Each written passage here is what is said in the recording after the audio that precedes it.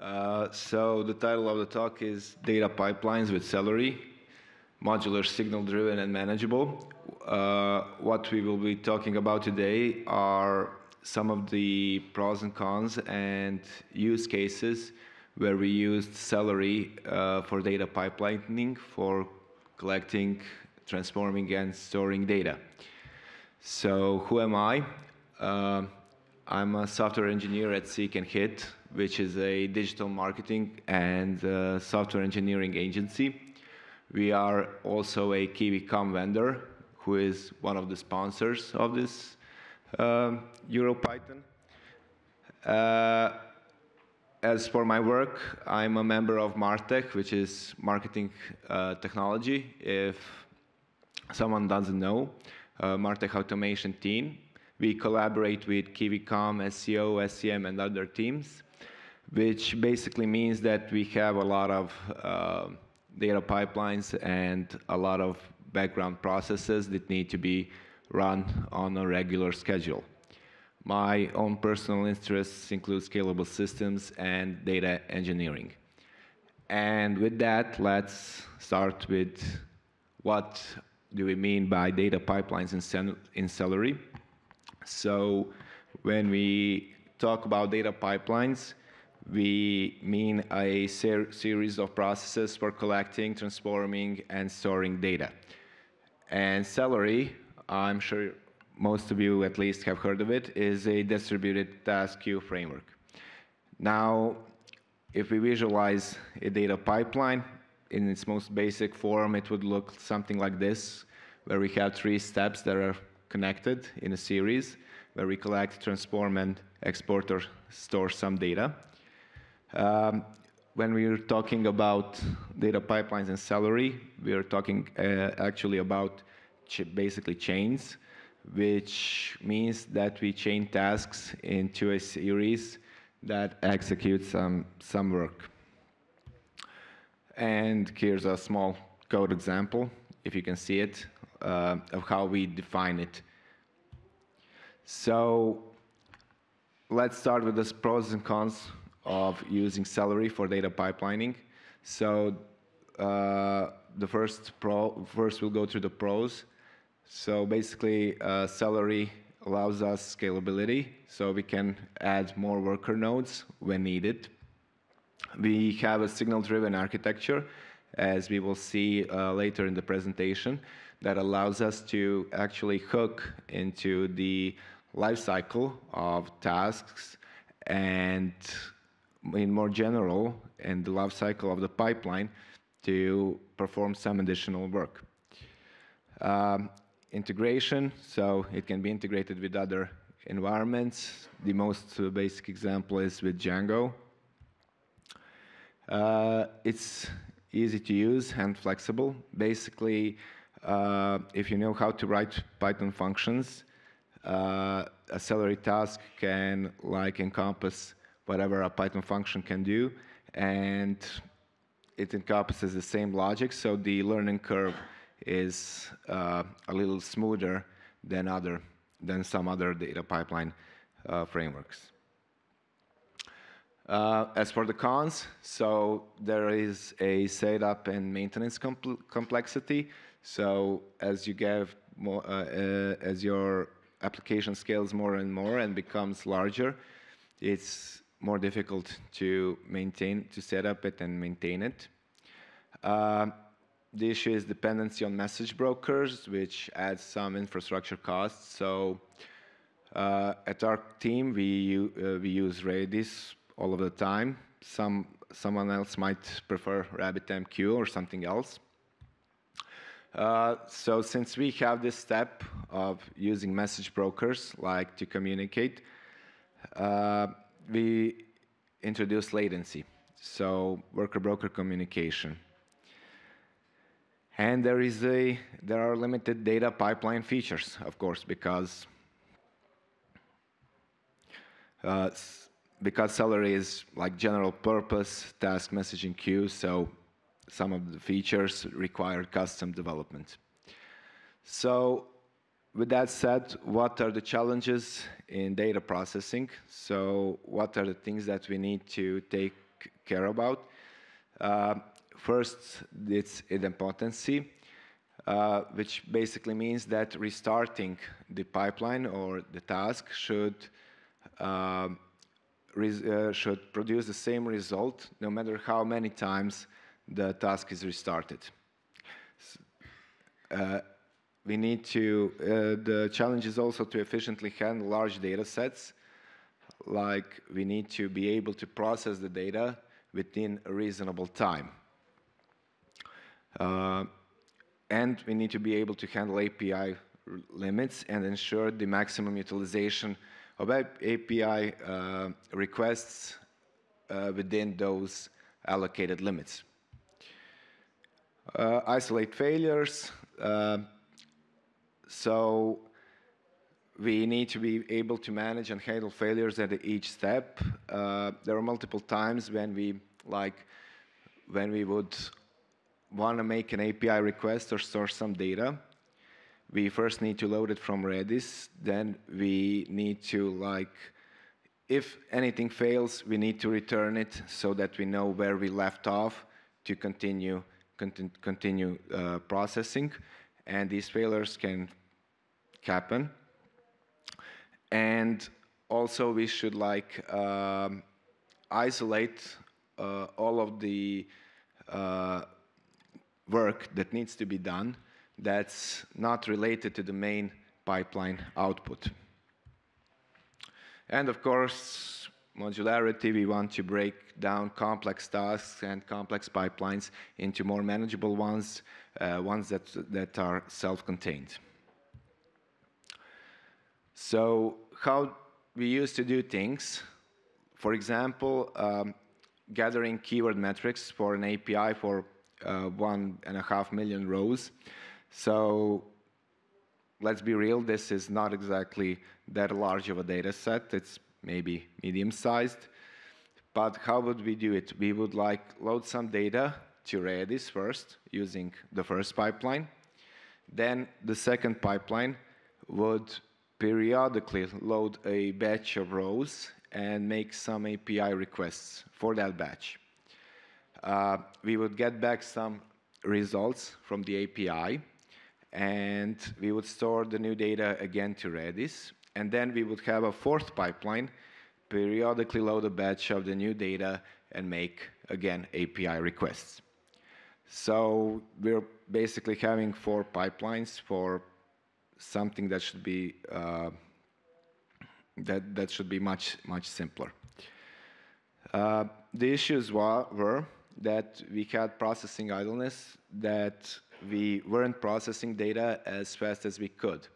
So, for example, we would schedule the pipeline to run every 2 minutes, but in reality, we would only need, for example, 80 seconds to process everything, and then after 80 seconds, we would be able to make another API request, but we weren't utilizing it. We were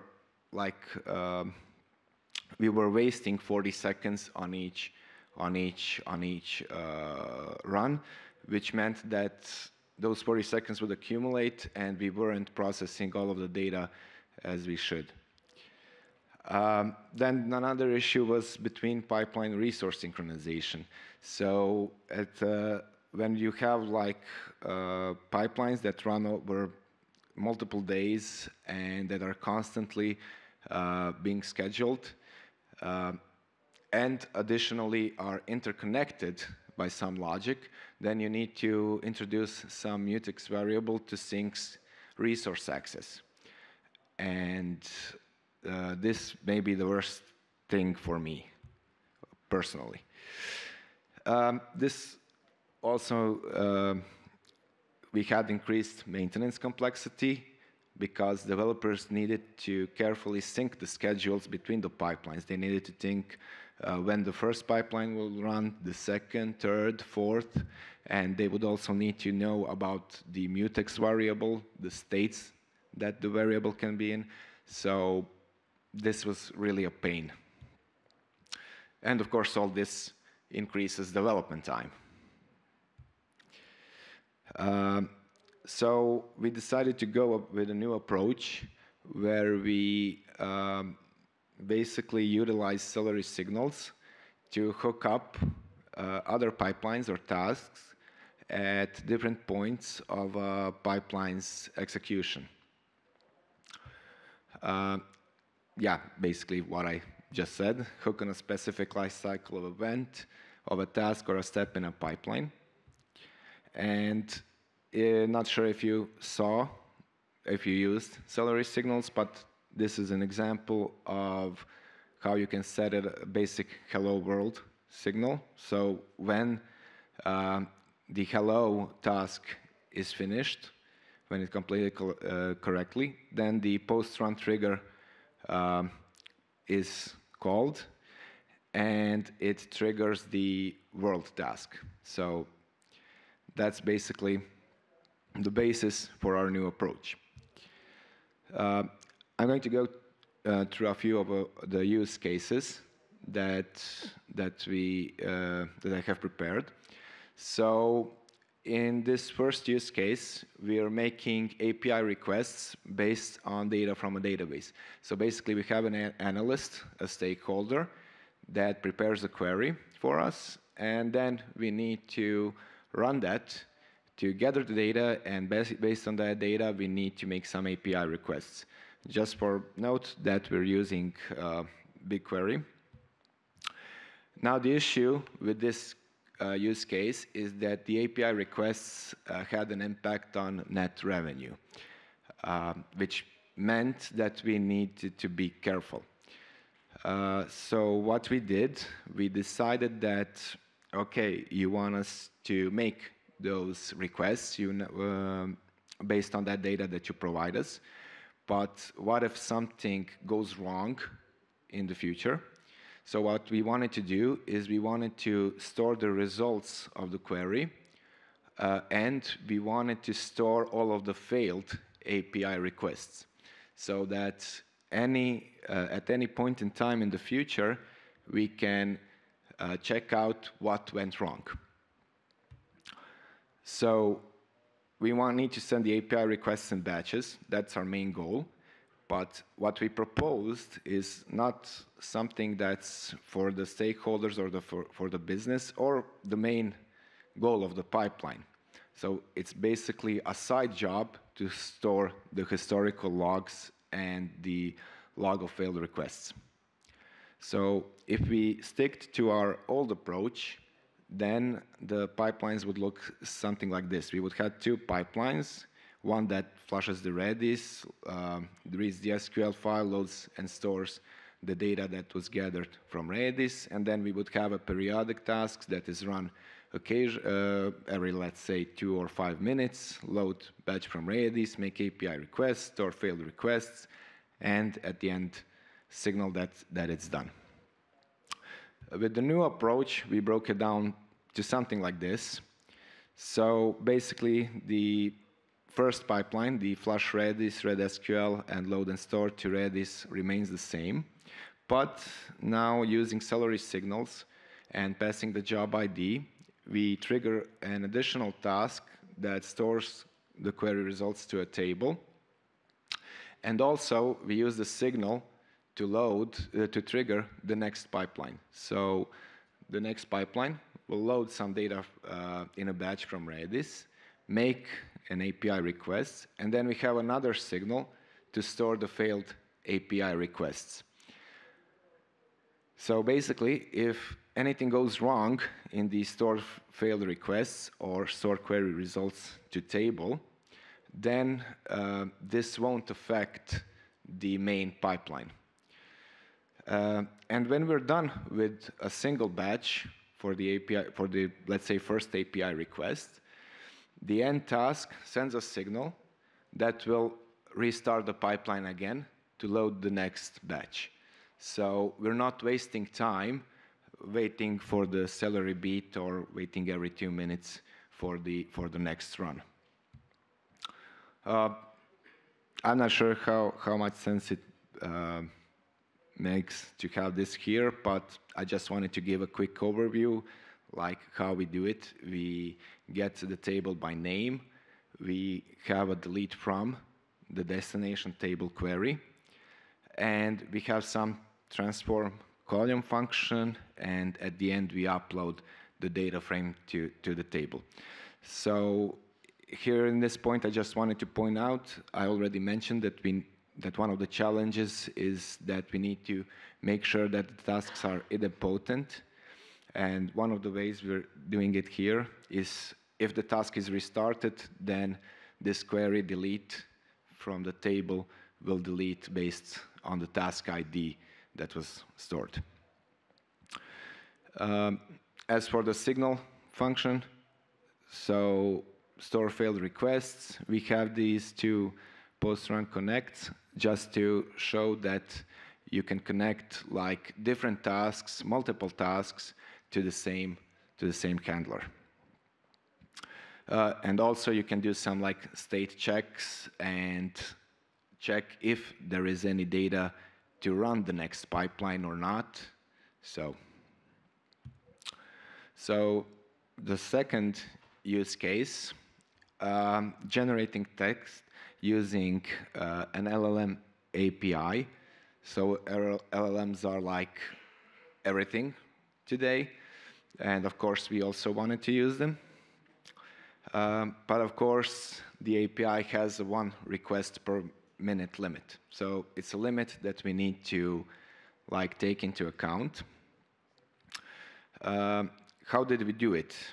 So we want to respect the API rate limit, and we want to separate the API requests and text upload. So we want to have like one data pipeline that will keep sending API requests to the LLM API to get the text back, and we want that pipeline to store that data somewhere.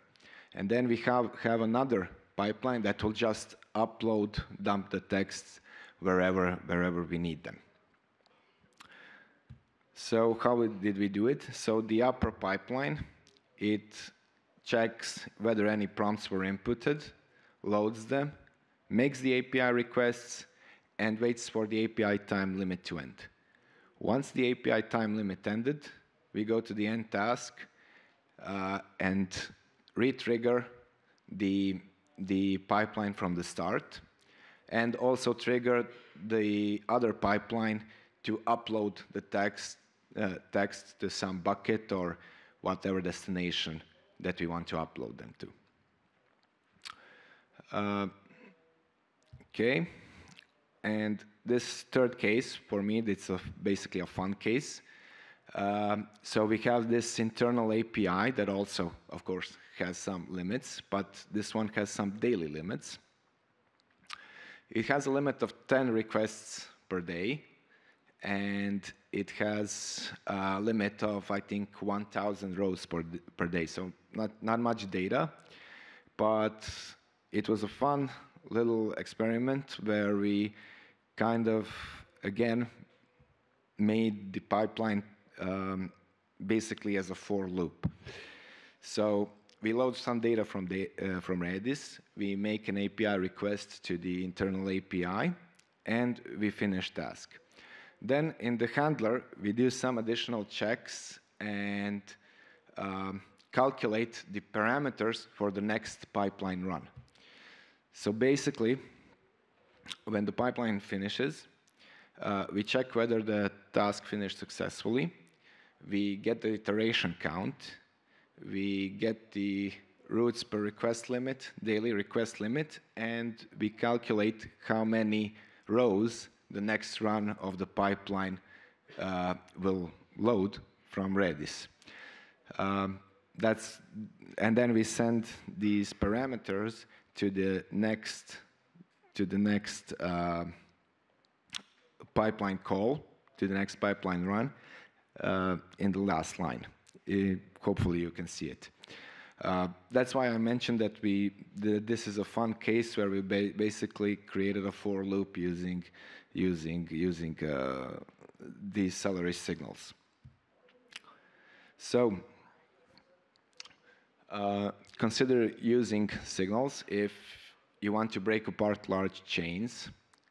And you can also check whether the next Celery chain or the next tasks should execute.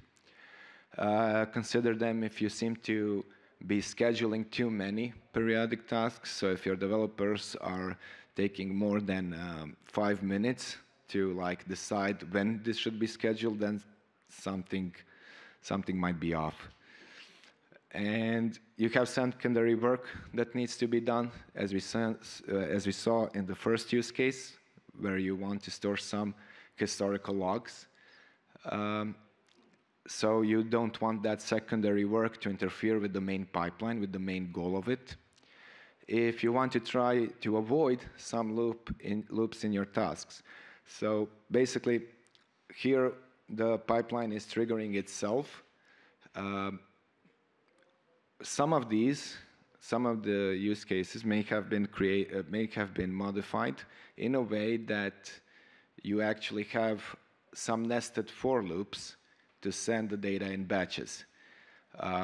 But from my experience, what I found is that makes the code less readable, and it takes much more effort to actually debug and find issues when they occur, and handle the errors. Thank you. Just allow me to thank Kiwi.com for their support in preparing this presentation. If you want to follow Kiwi's tech content, you can scan the QR code, or you can check out the booth. Also, just to mention, if anyone wants to talk to me, I'll be at the booth later. And if you want to get in contact, here are my contact details. Thank you.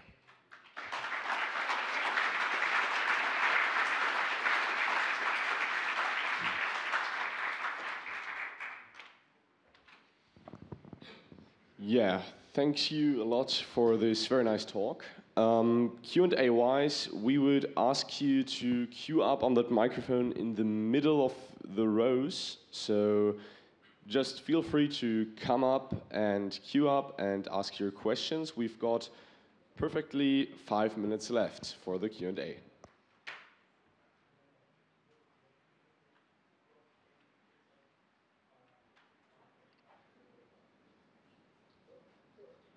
Hi, thanks for the talk. One question is that you, from what I understand, you can trigger multiple tasks with one task. So like a 1-to-n relationship. Is there any way to trigger multiple tasks? I guess so, but is there also a way to have one task triggered if 3 other tasks, for example, completed? So like a n-to-1 relationship? Okay, so basically, whenever a task is finished, the lifecycle signals are connected to a single task. So what you could do is to add a task to the end of your 3 tasks that you want to execute, and then hook the signal to that one task. So basically, Celery doesn't support it out of the box that 3 tasks trigger 1, but you can have 3 like in a group, and then have another task chained after it, and when that task is finished, trigger something else. Thank you.